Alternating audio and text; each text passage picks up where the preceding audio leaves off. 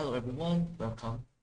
So in this video, I'm going to demonstrate how to create a simple web service by using Apache Camel with Spring Boot. So this is the implementation that I have completed and have started a server. If we go to Postman, this is the endpoint that I've created and this is the path, and it accepts one parameter called name, and it will return a response of hello world with the name that I pass in. So let's send it again. Yeah, so this is the result. So let's say I change it to another name, it will be changing as well. So now let me start the server and begin with the explanation of the implementation.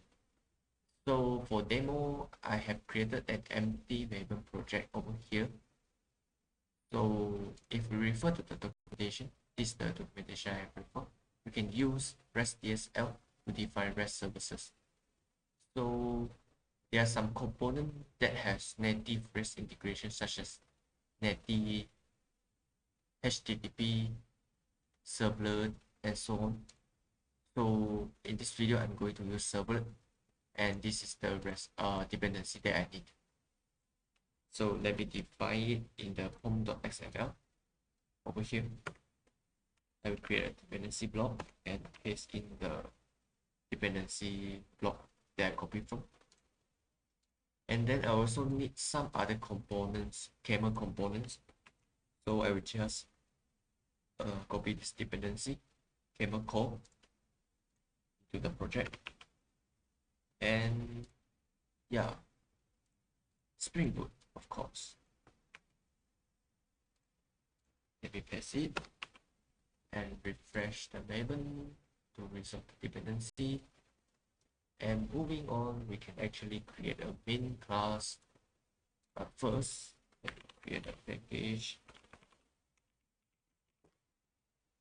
and create a main class. I will just name it as application.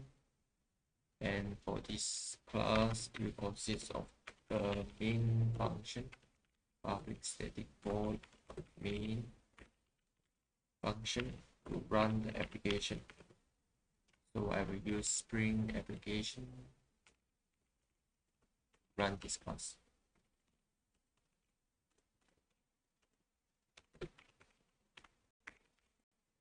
And I will annotate this class as Spring Boot application so that it can enable the auto configuration and the component scaling.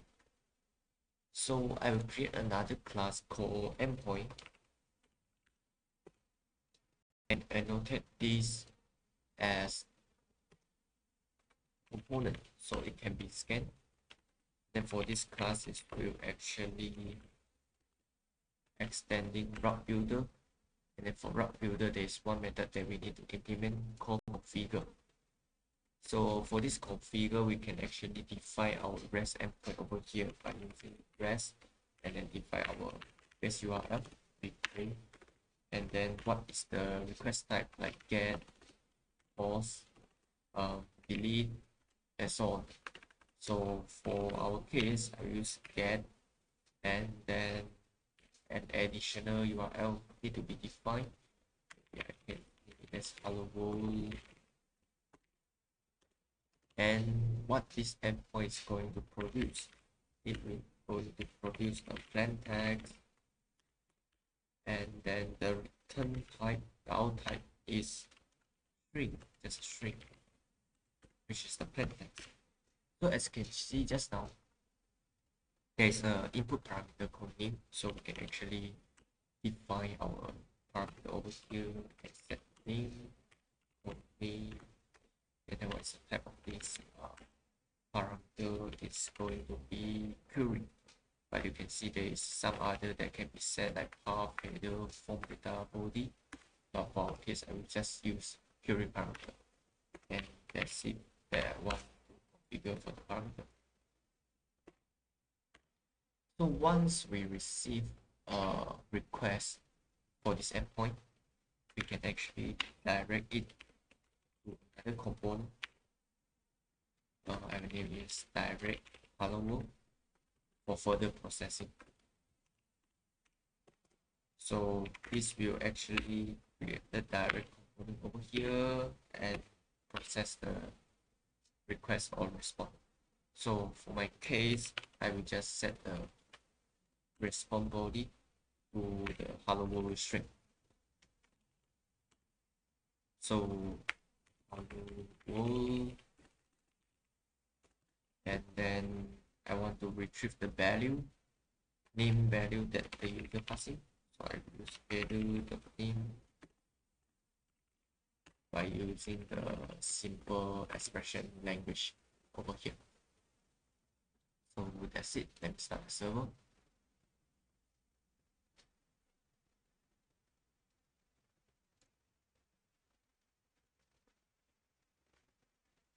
So from here, we can see the server has been started on port 8080, and there are two routes that has been started up. First is the direct hello world, which we define over here. The second is the REST endpoint, which we define over here. So let me put up the postman and another request. So our port is 8080, but we need to change this to Camel. I'll explain this later. Let me send the request.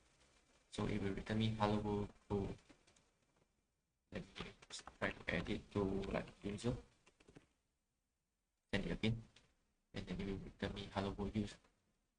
So that's the basic implementation that we can configure. So there are some extra configuration that we can make. So for the first one, why I need to change this from REST to Camel. So if we go back to our documentation, so I'm using servlet.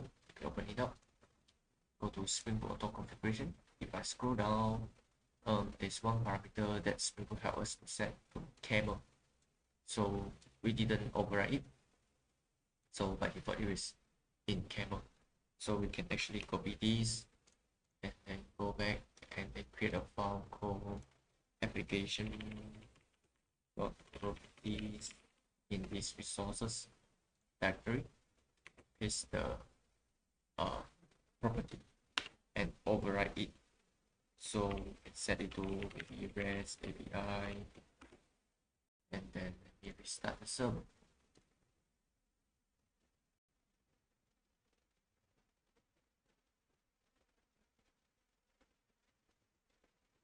So the server has been restarted, and then can make a call again to make sure it doesn't work.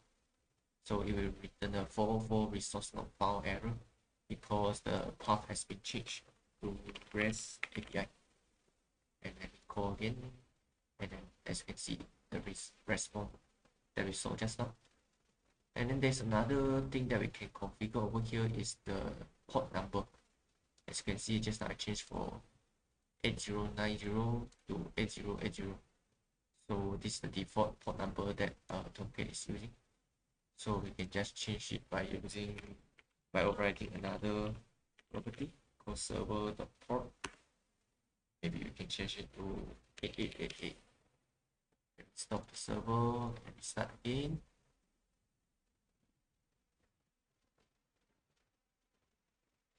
So at the moment, the server has been restarted. If I go to Postman and send the same request again, it doesn't work. So let me change the port number to 8888. And then this is it, the response. So that's all for this video. So in this video, I have set up a simple endpoint with Apache Camel and Spring Boot. Thank you.